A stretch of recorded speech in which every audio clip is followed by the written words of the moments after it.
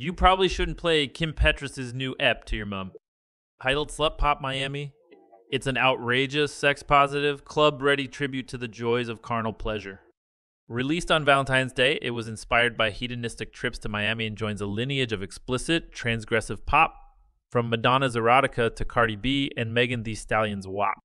Stirring up the culture and raising eyebrows has been in the DNA of pop forever, Petras tells the BBC. The ep is the German-born star's third release since last June, following her debut album Feed the Beast and Problematique, a surprise release of an earlier scrapped project.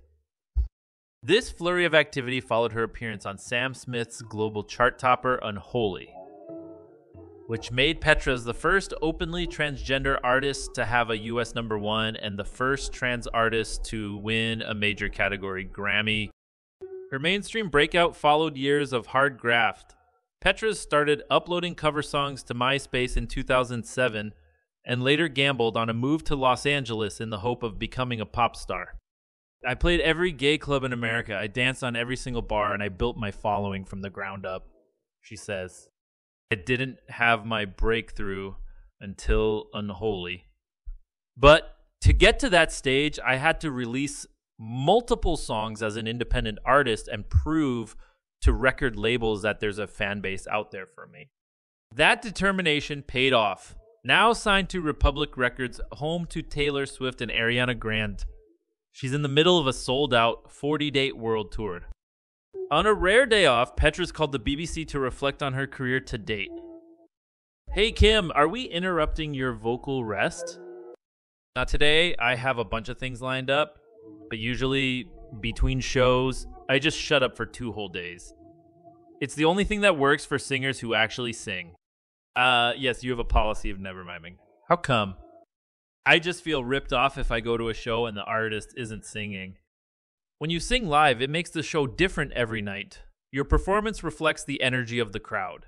If they're into it, you're going to hit all the high notes and do all the crazy runs. And knowing that gives the fans motivation to go crazy as well.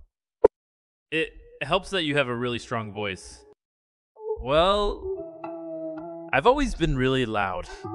I used to get in trouble with my neighbors because I love diva singers like Freddie Mercury or Cher, so it felt right for me to sing big. How did you train yourself to emulate Cher? Well, at first you blow out your voice a bunch until you realize you're screaming and doing it wrong.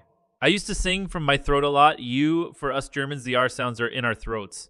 Then you adjust and learn to sing from your body, not your throat. But thank God I had a voice to work with in the beginning. My parents taught me a lot too. My dad's an architect, but he plays 8 instruments and was always off to band rehearsals. And my mom was really into jazz, so there was a lot of Billie Holiday in the house. It's nice to hear that. So many interviews about your childhood focus on your gender transition, but music was always important. Absolutely. I was always singing. Music was my happy place and honestly very helpful in my transition. I went through that stuff very early. Petras completed gender reassignment surgery at 16 and music allowed me to sing and twirl and forget about how the world reacted to me. Once I started learning how to write, it immediately became my job. I figured, okay, you live in the middle of nowhere.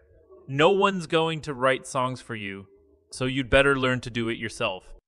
I wanted to be like an Indiana Jones of music and find the magic formula to pop. That explains why your songs are so upbeat and escapist even now. Totally. I think there's a double standard in music where the stuff that gets taken seriously is sad and depressed because those emotions are so hard. But a lot of the time I feel very depressed and the way to get myself out of it is to write a ridiculous song. If I write a sad one, it's just going to make me sadder.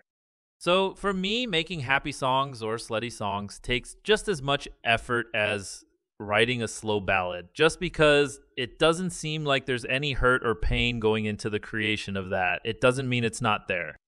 Can you imagine a time where you would write about the things you went through as a teenager? I try to stay away from the past. I find the past quite useless. I'm more focused on new and exciting things. But yeah, I definitely feel like after releasing so many different projects, I need to go down new routes. Maybe it would be more about the stuff I'm currently going through rather than the past. The lyrics on Slut Pop aren't especially deep, but the idea of relishing and celebrating sex still feels quite radical in pop. Why do you think that is? It's something I feel strongly about. I've always been surrounded by incredible women. Even at school, the people who stood up for me and understood my condition were female. And I think men's desire to control women's bodies has been the plague of this planet forever. It very much goes hand in hand with being transgender. The people who wanted to forbid me to transition are the same ones who want to forbid women to have abortions or have sex and even make money from it.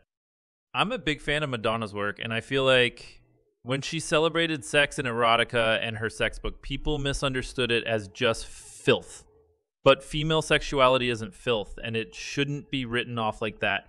Neither is trans feminine sexuality or anyone's sexuality. I think everybody should be equal. That's not to say Slut Pop is a big political statement. It's supposed to just be fun, but the conversation it stirs up is a good thing. A lot of the Slut Pop songs have blown up on TikTok. What are your thoughts on Universal Music removing music, including yours, from the app while they argue over royalty payments? I feel very protected by Universal. I know people who have #1 records and can't afford their rent, so I'm proud Universal is taking a stand. Of course, right now, all of us Universal artists are screwed a little bit, but you've got to take one for the team. The intentions are noble. It's about musicians making money from their art. And not just the famous faces, but the songwriters and the people behind the scenes.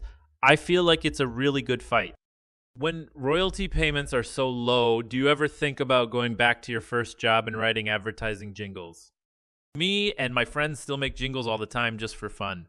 And if I ever had a stroke of genius and came up with something where I'm like, this is laundry detergent written all over it, then for sure I'm not above it.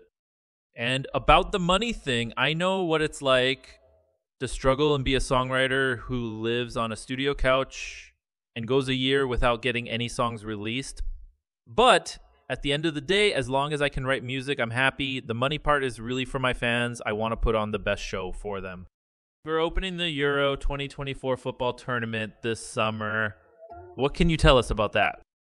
I'm over the moon about it. Soccer is such a big part of German culture, so it feels like a huge deal. I have so many memories of watching matches with my friends and getting absolutely hammered, so it's going to be crazy. Plus, the opening match is Germany v. Scotland, so there'll be a lot of kilts in the stadium. Oh my god, that's my dream.